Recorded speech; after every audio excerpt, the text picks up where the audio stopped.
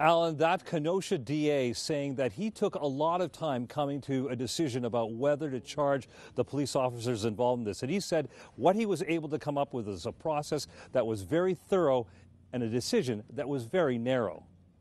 I announced today before you that no Kenosha law enforcement officer in this case will be charged with any criminal offense. Michael Gravely and his team took nearly 2 hours to contextualize what he called a domestic incident last August. Gravely described how the mother of Blake's children, Lakeisha Booker, had called 911 to report Blake had taken the keys to her rental car and was planning to leave in it with their kids. Police arrived knowing there was a felony arrest warrant for Blake. And today, the DA confirmed Blake had a knife on him, something they say Blake himself admitted to state investigators. We say with confidence, based on Blake's admission, based on all the officers saying it, and this video evidence, he clearly is armed with a knife as he walks around and approaches the driver's door.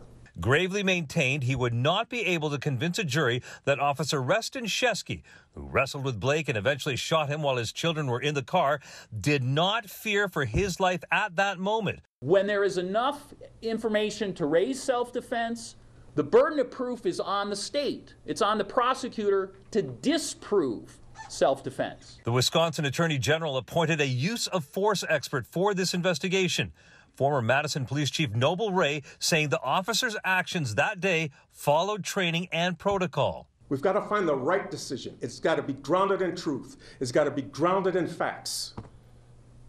That's the obligation that I was given when they told me to look at this. It has been a stressful endeavor to be involved in policing for 37 years and to be an African-American male. And I feel it in the worst way. I really feel like the Blake family and Mr. Blake himself have tried to be real, truly positive forces in the community, asking the community to have peaceful but real dialogue about change. The district attorney saying that Mr. Blake faces no charges as a result of what actually happened back in August. And we can tell you right here, you can see the concrete barriers. The National Guard is just back at some of the buildings back behind me. The city is tense right now. They'll also be awaiting the results of a federal civil rights investigation into this incident. That they're going to be making their own decision about whether to charge any of the police officers involved, and that's still to come. Hey, if you like that video, be sure to subscribe to our ABC7 Chicago YouTube channel.